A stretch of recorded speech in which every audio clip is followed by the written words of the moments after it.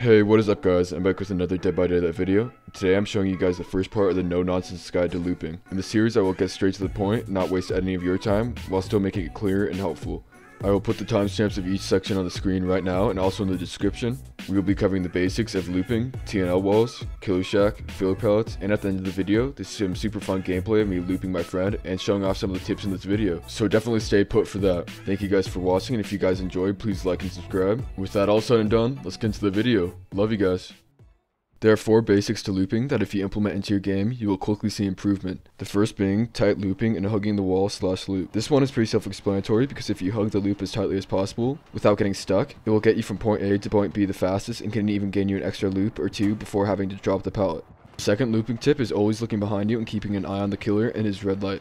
Doing this makes sure you always know which direction the killer is going so you can respond accordingly. You can see in this clip that I'm always looking around for his red light, so if I know if he's doubling back, where he is, and which way he is committing to. The third rule is to play off of what the killer is doing. This is pretty much the same as the last one, but I feel the need to state it. Basically, if you see the killer running at you one way, you run the other way, and if he doubles back, you react accordingly. The fourth and final rule is to not waste or wait at any pallets. Pallets are a limited resource in Dead by Daylight, and you can really screw over a team by wasting pallets or waiting at pallets when you could easily continue looping and get some distance or even a few more loops in. A lot of the time it's worth taking hit or going down instead of wasting some of the best pallets on the map early in the game.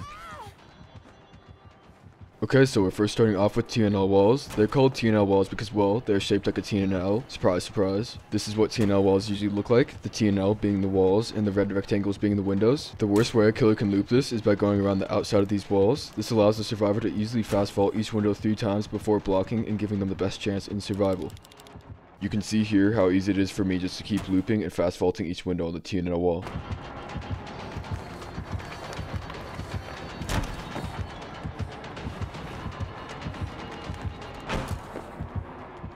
Since we showed the best case scenario, now we're going to show the worst. There's still ways you can loop the T&L wall when the killer is doing this, but it becomes very unsafe. If the killer decides to loop to the middle, this will trigger what is called a 50-50, usually around the T-wall. The survivor has 2 choices to either go for the window vault of the T-wall and hope the killer doesn't double back, or fake the window vault and gain distance.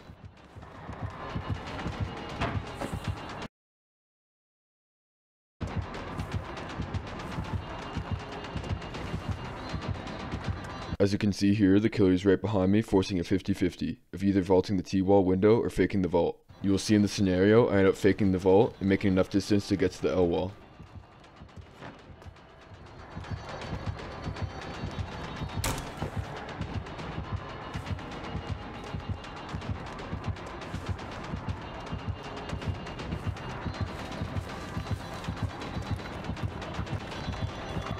If you're able to vault the window without the killer doubling back, you pretty much set yourself up for a fast vault on the L wall.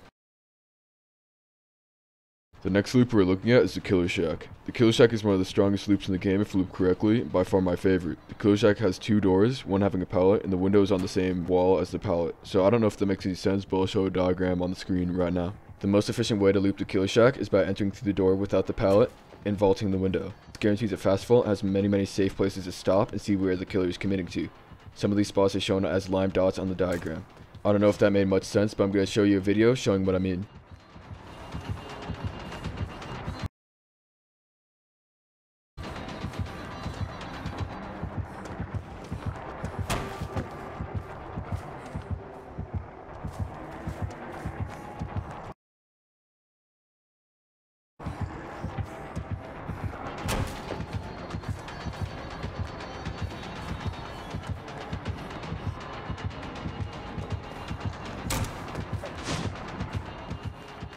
Another thing good killers will often do is show their red light around the corner and then moonwalk to the window to catch you after the vault. To avoid this, you can fake the window vault and then continue looping. The way to predict this mind game by the killer is to be paying attention and also watching how the killer has been looping in the past, and with that information, make an educated guess of the best decision.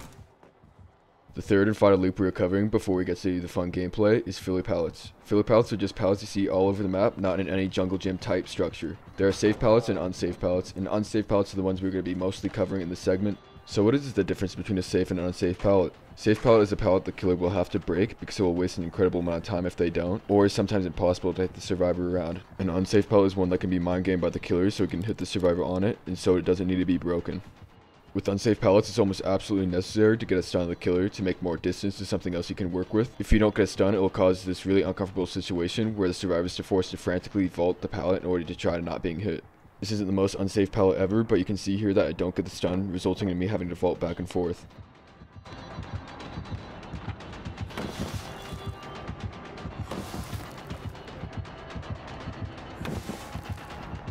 While this is also not the most unsafe pallet, I am able to get the stun and make enough distance to either lose the killer or get to another tile.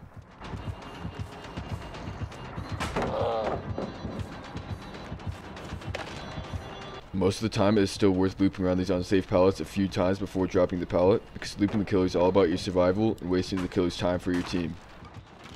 It is about that time that we switch over to the real gameplay of looping my friend. We both had some awesome plays, and it's just super entertaining to watch. If you guys made it this far, thank you. Let's get right into the fun.